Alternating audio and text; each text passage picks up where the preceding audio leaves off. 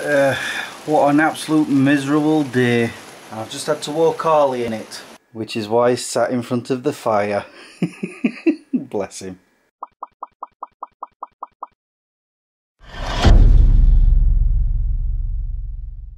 Good morning guys, how you all doing? Look at him. Sad little face because he's all wet. I'm fine, I was under the umbrella. What's up? Are you just wet? Eh? I don't know. Got a few things to tell you and show you. In fact, I'll show you the things first. Remember me saying that I was going to finish hanging up all my pictures? Check it out. I've got my Batman v Superman picture up. This holographic Superman. I don't know if you can make that out. And my Wonder Woman that I got from LA. I really like how that looks on there. Put a few things up in Harley's room, including finally this great big Justice League poster. Put my holographic Star Wars picture up there, and because I've put that there, I've had to move a few, like the superhero London sightseeing bus picture up here, and also this week planner. And I've already noticed that this pen was on the floor 5 minutes ago. What had happened was the magnetic strip on the inside of the pen top had come away from the top. And I think it's because the heat from the radiator caused it, so that might be in the wrong place. Might have to move that. But that's not all. I'll put these two pictures up here, and finally, after 5 years, I have that up. Oh, let me turn the light on, that way we can see it better. I'm very happy with that. It's only been 5 years sitting in a little cardboard tube. So yeah, I've been keeping myself busy. Although, last week I was thinking of vlogging it, but it had put me in such a bad mood. I had to take my car to the garage again. I kid you not. Let me sit you down. I was leaving work after a night shift, so it was roughly around 6 o'clock in the morning, and I was going through a place called Darnell, and they'd been doing roadworks. The roadworks that they were doing was they'd been digging up some of the surface of the road so they could redo it, but of course they didn't do it all during the night, so they left it all exposed, including raised iron works, you know, like manholes and whatnot. And I didn't see one as I went over it. I wasn't even going that fast. I was doing about 22, 23 miles an hour. And I know this because the lanes that I were on, they were merging from 2 to 1. And a car was going past me, and I looked at the speedometer to see what speed I was doing in relation to this other guy. And that's when I heard, and I felt the car jerk up, and I'm like, what? And then straight away, clack, clack, clack, clack. I'm like, no! So I pulled the car over to have a look. I couldn't see anything hanging off. So I drove all the way home with this clacking noise, and I was getting angry, let's put it that way. So of course, when I got out of bed in the afternoon, the first thing I did was go to the garage. They said, yeah, just leave it here and we'll have a look at it. So I went home on the tram. Actually, no, I went to the Asda, then home. And then I got a phone call around 4 o'clock-ish saying that, yeah, my car is not drivable, that they're going to have to keep it. And I was like, oh. So I was thinking, have I got to go on the tram to work or the bus? And I thought, I'll contact Pete, see if I can borrow his car again.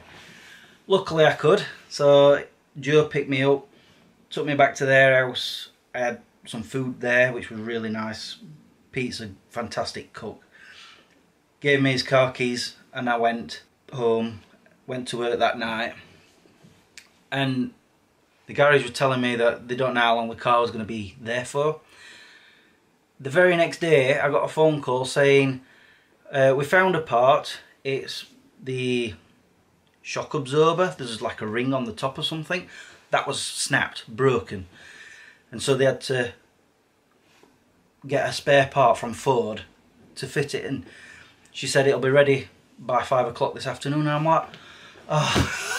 I contacted Pete again to let him know. So I went to meet them at Joe's parents' house. Pete drove me to the garage. I picked up my car. So far, touch wood, it's been fine since. And it wasn't that expensive, to be honest, but they did say, the garage did say to me, they have never ever had to sort this out before. And it was just like, it could only be me. It could only be me and this car.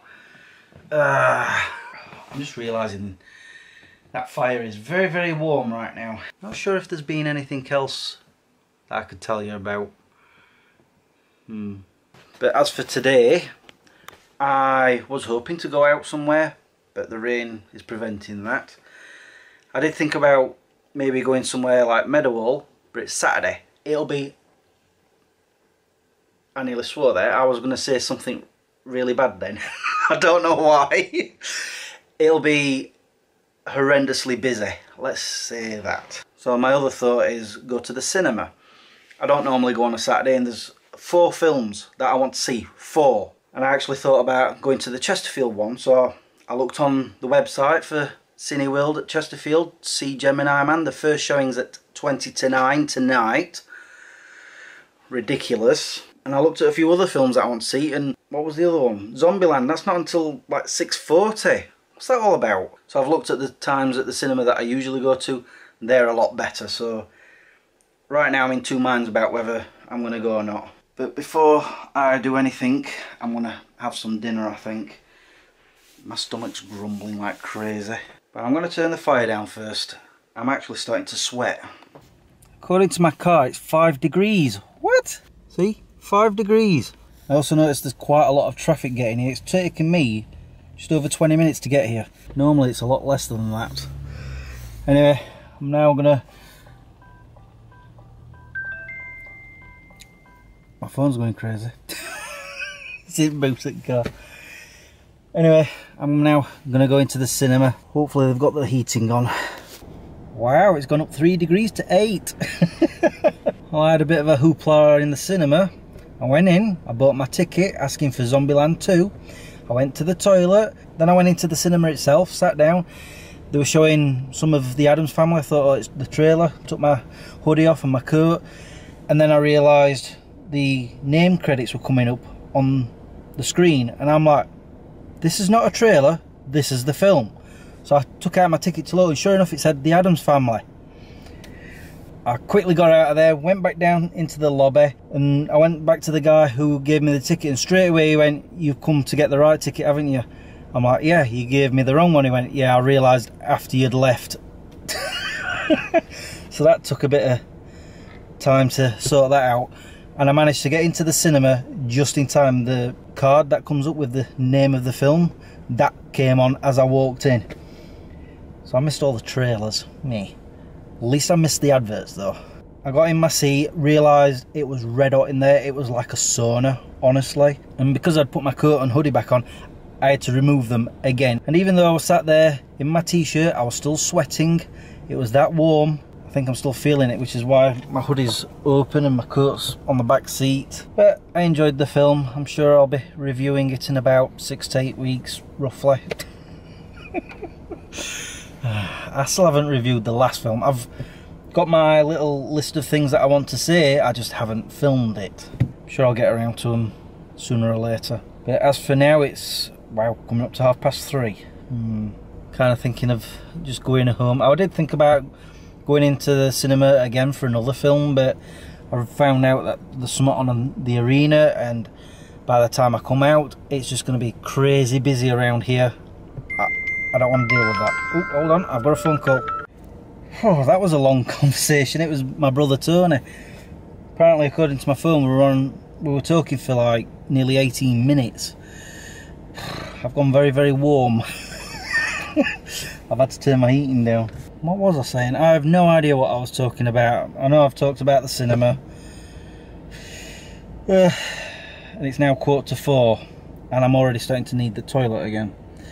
So I think I'm just gonna go home. In fact, I know I need to go home. I need to get my washing done. Yeah, that's what I'm gonna do. Wow, you didn't run away when I turned the camera on. He normally runs off. Taking him out for his woke. The rain has actually got down to like just spitting now. Typical. You know, I wanted to be out all day, go somewhere, maybe the Peak District, but I couldn't because of the rain, and as soon as I get home it calms down. I don't know. I think I'm going to spend the rest of the day playing on Fallout New Vegas. I think I'm nearly finished with it. That's pretty much what I've been doing over the past however long it was since I last vlogged. A week and a half. That, and I've been concentrating on my holiday film. With New Vegas, it got to the point where I'd run out of quest bar the main one, and that was somewhere in a place called the Strip. And as I was getting there, I discovered some other quests that I could do, some side ones, especially for the Kings, and finishing that gave me a pass key to get into the Strip, otherwise I'd have just got shot by robots. And so I think I am getting close to the end of it. I guess I'll find out soon enough. And as for my holiday film, I'm still right at the beginning of it. I'm trying to find a song that will go on the beginning of the film. So that's basically all I've been doing since I last vlogged. Something tells me you're hungry. You want some dinner, don't you? I'll feed you in a minute. Yeah, I'm really not going to do much else today. Anyway guys, I'm going to sign off now.